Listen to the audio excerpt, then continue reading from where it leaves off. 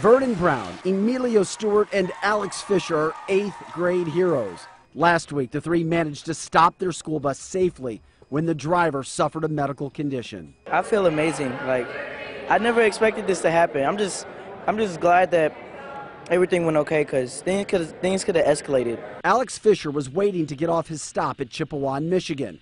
After realizing the driver was incoherent and the bus was moving, he asked his friends for help. Yeah, it was really scary. What did you do? I hit the brakes as fast as I could to stop the bus, because that was just crazy, and the bus driver was shaking. Emilio and Vernon Brown quickly called 911 and helped Alex slow the bus before it hit anything in its path. The door would not open, but a man nearby jumped through a window and put the bus in park before it hit anything. I feel like a hero. I'm just glad I get to help someone, and this is crazy. I didn't know we get this so much stuff, and I'm actually proud of myself.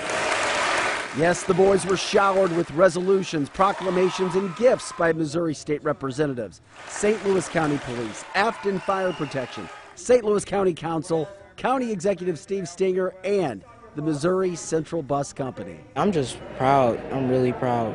Why are you so proud and smiling so big? Because this is a happy day for me, and I'm glad that my family came out. Boy, that's a feel-good Friday story for you. Missouri Central Bus, by the way, gave each of the boys a $200 gift certificate, and each one of those kids also received $500 savings bonds.